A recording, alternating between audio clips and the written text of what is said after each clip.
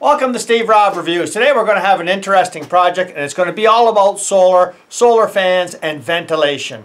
So I'm going to bring you over to the bench here. I'm going to show you what I got planned, and we'll start right now.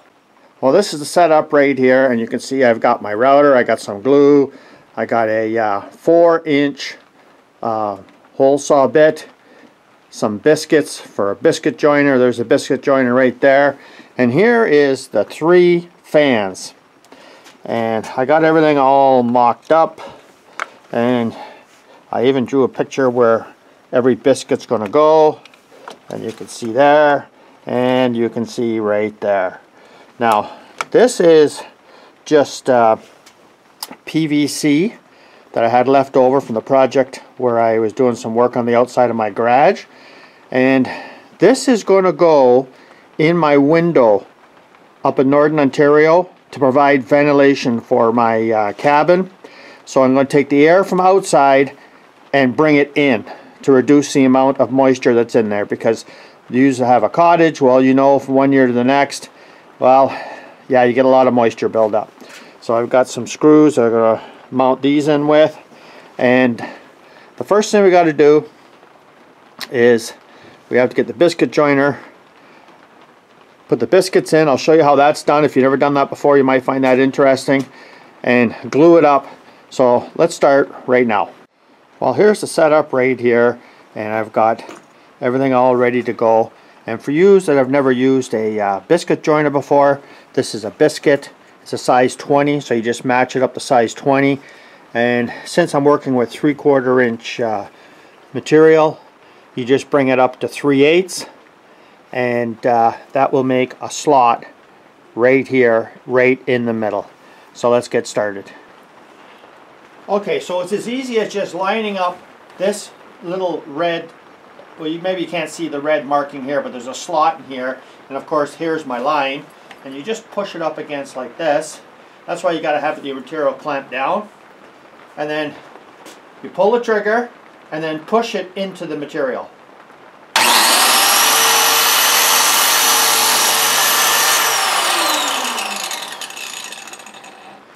And that's it. So I'll show you another one. Okay, so let's do one more. Just line it up like this. Pull the trigger.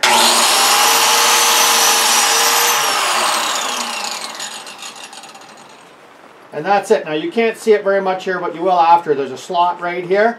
So I'll finish doing all the rest and I'll bring you back. Well, let's see how this all turned out. So the whole idea behind actually using these biscuits is so that when you push your boards together like this, when you're gluing them, well, it's going to stay nice and flush, right? All the way along.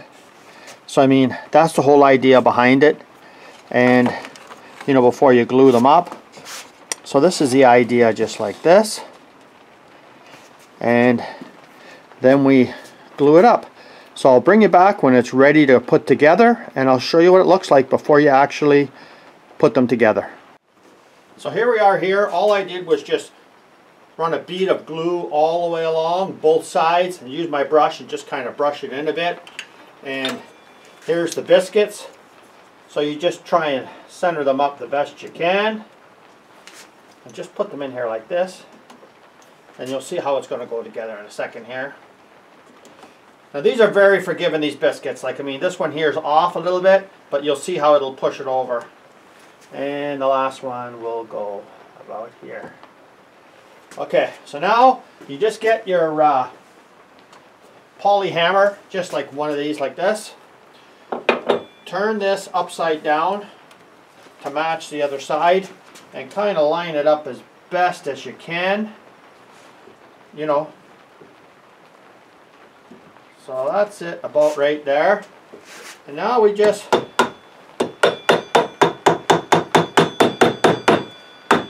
tap it in. Now the lines aren't perfectly straight right now, but if I just put this straight up and down, now I can knock this completely straight. So that's it right here. And you can see how the glue's coming out just a bit there, which is perfect. So what I'm going to do is let that dry, and then I'll bring you back. Well, there we go right there. It's all dried, and all I've done is put it in these clamps. You know, I brought it in the house because it's too cold out here in the shop, and you have to go and just get a wet rag with some, you know, water on it, some hot water, and just wipe the glue off as best you can.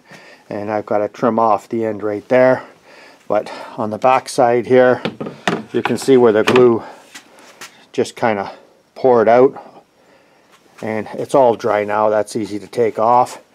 And now we have to put it in a little bit of a jig here, and I'll just show you here. Here's just a couple of scrap pieces, and here's another scrap.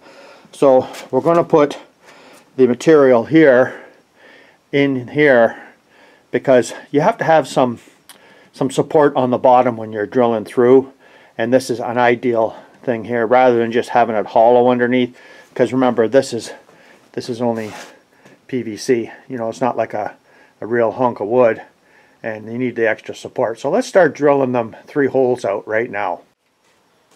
Well, all I've done is just put a pilot hole, a 1/8 pilot hole, in the spot where I got to drill, and it makes it so much easier.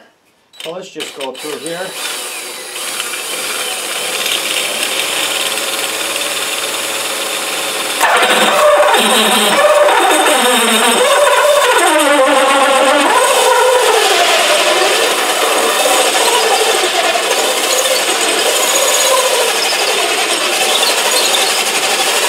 Now I will tell you that because this is PVC,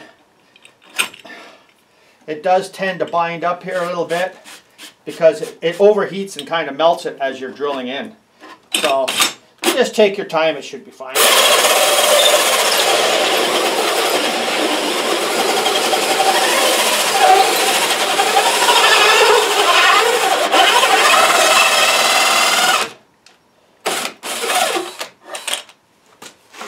There we go, right there. So I'll finish drilling the rest out, I'll bring you back, and I'll show you the next step. What you're looking at right there is the 45-degree chamfer bit that I'm going to put on there, and it's just going to put a nice round edge on all the outside surfaces, and there's a reason for this. So let's start doing that next, and then I'll show you the reason why when I put a fan on there. Okay, let's get going here.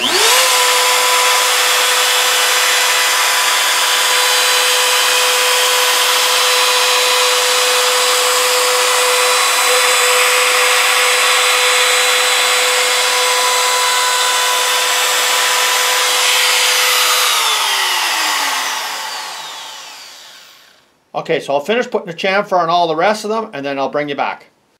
Well, let's just take a look. Now, I actually did go back and make the chamfer a little bit deeper, because I wanted it to, if you can just take a look in there, you can see how the fan tips are just on the outside of the edge here.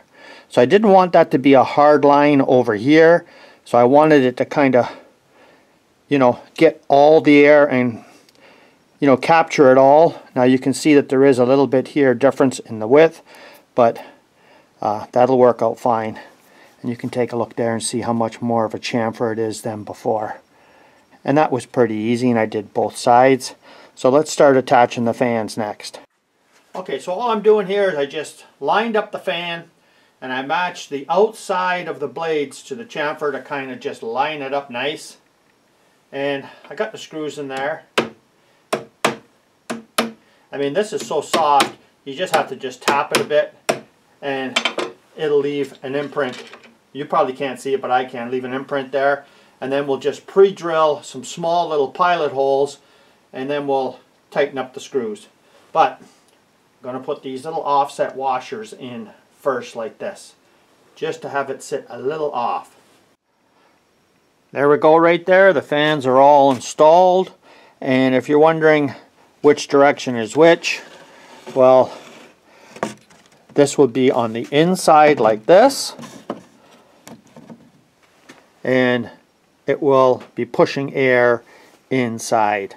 So this will be on the outside, and the reason why I've done it like this is, you see where the cap of the fan is here? If I had it on the outside here, I'd have more intrusion from, say, the weather, and you know, have more access to the fan, you know, with snow or whether it's rain or anything. So I figured I'd put them on the inside. Plus, it's a lot more suction on this way, like this, instead of I would mount the fan on the other side.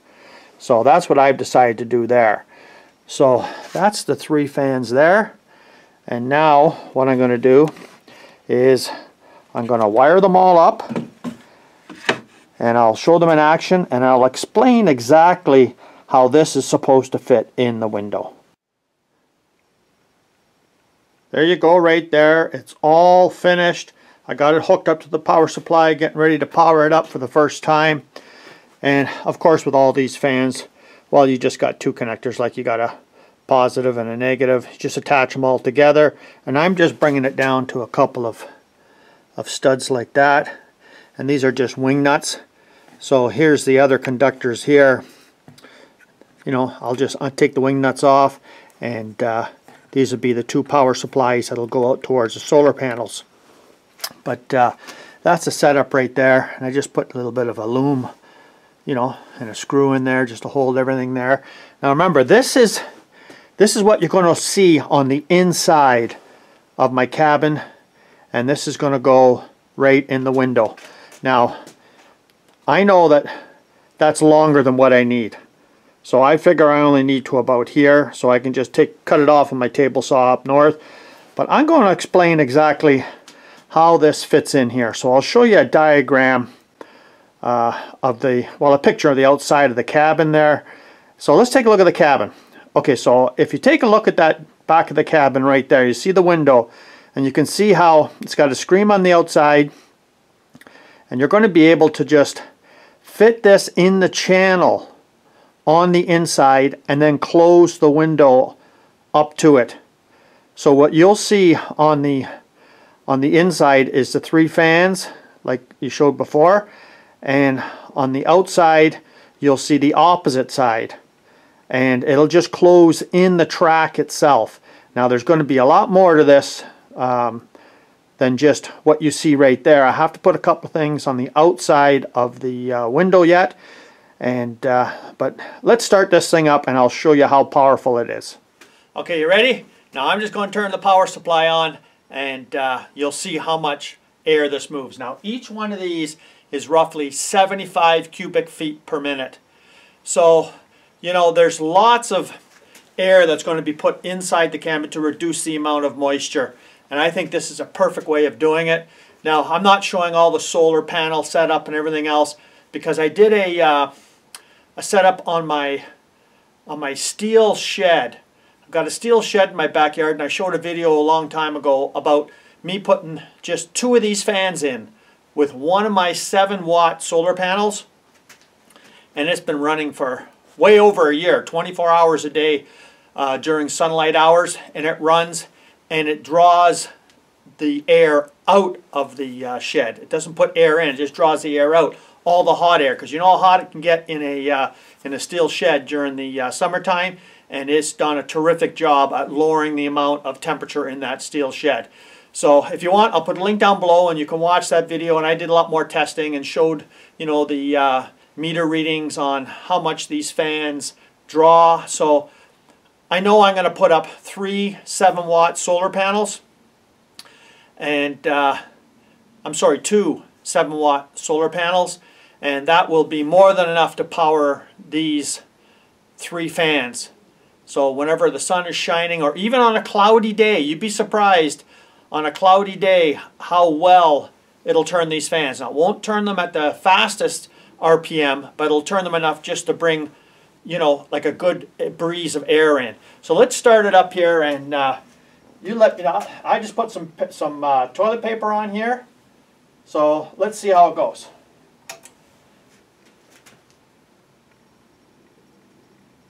I mean, just for a second, can you listen to that? Because they're almost completely silent. And I know that my bedroom is about 20 feet away. The last thing I want to do is hear a whole bunch of noise. But even during the summertime, where I have that particular window on the back of the cabin, very rarely do I got any airflow through there anyways. I don't have any prevailing winds that, you know, pound it with rain or anything like that. So I mean, this is, you know, that's quite a bit of air volume. So even when I'm not there, you know, even in the summertime, I'll just leave that running, summer and winter. Now the only time I could see when I wouldn't be using that is when I'm up there in the winter time, and you know, in the late fall when I'm using the wood stove, because you know what, you don't want to have this much air blowing in when you're trying to heat the place, right? So, well, I hope you enjoyed this, and I hope you got something out of it. And you know, like these fans, I'll just show you the box here. So I buy them in a box of 5, and that's the fans right there. Now, I've experimented quite a bit with a lot of different fans over time, and these are just fans that come out like for a computer drives, you know, just the cool computer drives, and they're almost completely silent. So for me, I think it's terrific to use for ventilation. I used them in my steel shed to take the heat out, and they've been going, like they say, 40,000 hours you can get out of a fan. So that's a lot of hours, right? And saying, you know, this here running up in my cabin all the time whenever the sun's shining, and you know, they'll run for years and years and years. So, you know, for the cost of this, I mean, it's very cheap, and I'm hooking it up to 2 7-watt solar panels that are very cheap as well. Now there is going to be a second part to this where I'm going to show all of it installed and how I got it all hooked up and everything else. So look for that, you know, coming up this summer. But thanks for joining me here today, and I think this is a fun little project that everybody could do. So if you haven't seen this channel before, you're welcome to subscribe and watch some more unique products, you know, that I review in the future, and review, you know, kind of experiments and, you know, stuff that you really don't see too often on YouTube. And something like this, you know, that a lot of people that have cottages could put in and let run all year round as well. You guys take care and come back again. Cheers.